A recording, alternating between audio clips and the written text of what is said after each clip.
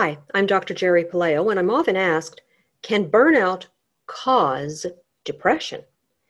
Well, perhaps. I know you don't like that answer, but perhaps there is a correlation between burnout and depression, but so far there has been no causal link between burnout and the onset of depression.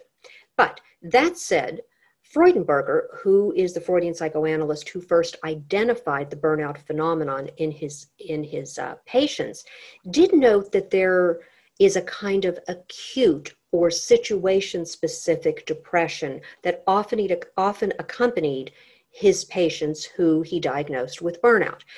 This is very different from a chronic depression, which impacts your entire life. But one of the things I found in my own research is that many of my participants were diagnosed with depression or anxiety, either concurrent with or following their burnout. And the things that are similar between depression and burnout is that there is depleted energy, there's a feeling of apathy and hopelessness, and there's a feeling that you are helpless.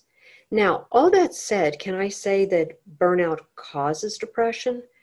Not necessarily, but there is a correlation between the two of them. And here in the United States, because burnout is not recognized as a medical diagnosis, many times people will be treated for burnout, but diagnosed with depression or anxiety. Hope that clears it up for you.